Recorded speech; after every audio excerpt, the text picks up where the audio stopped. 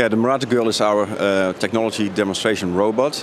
So it's not for sale, but it explains our latest technology that we've incorporated into this robot. And we use it around the world to explain about the technology. The main technology in there is our latest products in the field of sensors.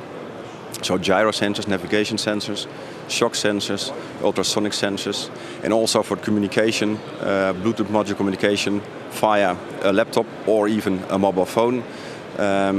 And also we've got a little CCTV camera in there to look at the way she's going and then correcting the direction of the robot. So 2 years ago we had the Murata Boy demonstration. This year we only have the Murata Girl demonstration. The Murata Girl inside has 2 gyros. These gyros calculate the slanting angle, so if it's moving that direction or that direction. And then she has here a flywheel to correct the angle, so she stays straight up. Up front are 2 ultrasonic sensors. One is transmitting sound, one is receiving sound, and this way she can detect obstacles and make sure she stops at the right moment before an obstacle. If I want to buy it, or I wanted to buy it, I can't, but if I wanted, how much would I have to spend?